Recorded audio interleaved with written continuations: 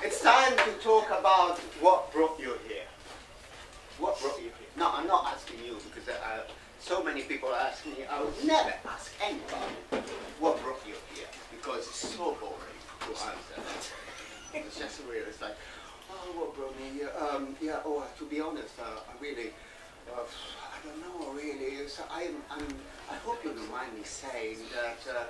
I mean, it depends. Time will tell. Time will tell. I mean, it never pours but it rains. Tell me about it. It's the story of my life, isn't it? And then, so basically, I don't know what brought me here. To be honest, I don't really even remember what brought me here. But if you look around, you know, you see St.Ives now, and everybody completely forgotten what was the connection between St.Ives and Italy. And I can tell you what the connection is. It was, at least. And then it was Pilchards. For centuries, St.Ives has been fishing huge amount of Pilchard, put it under the salt, and in Italian they used to call them Salacche Inglesi. If you go in restaurants around in St.Ives, you can see boxes with Salacche Inglesi. That is Pilchard. And so St.Ives was actually, it was awful, right? It was like really stinking of fish. Like they used to press this fish and all the oil used to get out in the streets and stay there, but luckily it was raining, but when it was raining it was and they used to actually use the oil and send it over to London to light the lamps in London. So every single thing of the Pilchard was actually sold. And why in Italy? Why did they sell these Pilchards in Italy? Because the Pope. Because of the Pope, because of the Catholics, they couldn't eat meat during their Lent, so they had to eat fish. But poor people couldn't buy fresh fish, so they had to buy salted fish, and where they were producing lots of salted fish was here. That's why. Then what happened? Let me tell you this story, because it's very intriguing how Italian politicians, corrupted politicians, can stop the industry of Pilchards in St.Ives. And because the industry stopped, then you got the tourism industry coming up. All the artists come down. Because the Italian politicians, at some point, they say stop with this industry, because this guy called Craxi was actually owning few frozen food factories. So he came out with a law that would stop people to stock salted fish. They only could stock salted fish in a separate fridge. Therefore, people stopped to sell salted fish. Therefore, St.Ives stopped. No, it's not really the whole story. The real story is that the guys, the Russians, arrived with this massive hoovers, you know. Oh, can we fish here, please? Yeah, no problem. And got all the old fish out in one go. They did it. They did it. 2 buckets. Thank you. Bye now. And all the fishermen with this boat here. So we do it. I write books and then we write songs.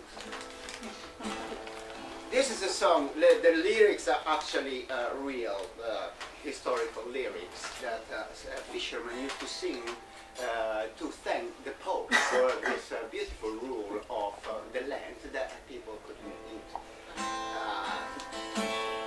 meat. So la la la la la la la la la la.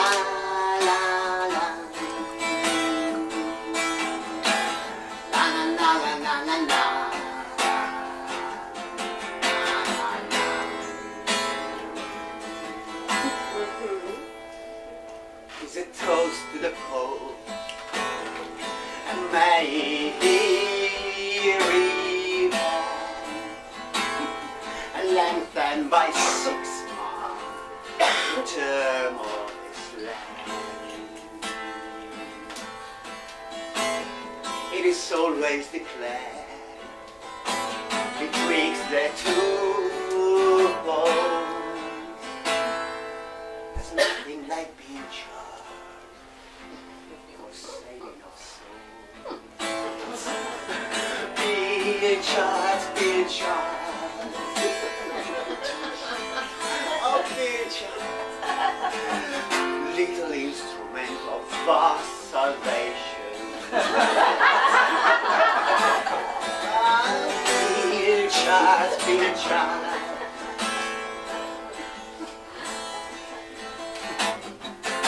idol of a popish nation. Pilchard, Pilchard, spaniel of fragrant oil that make the London lamps a midnight smile.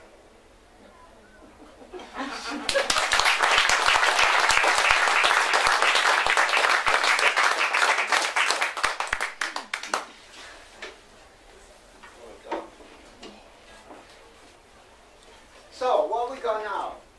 Oh yeah, the second guest. This guy, someone nobody knows how good he is. His name is Hal. Always come around with him. It's really an amazing performer, and for tonight, I really want to, really get the most of your attention because it's very nervous. Al, it's called Alter Ego. His name is Alter Ego. Al, your turn. Come on. Come on. Dai, vieni, dai, vai fuori!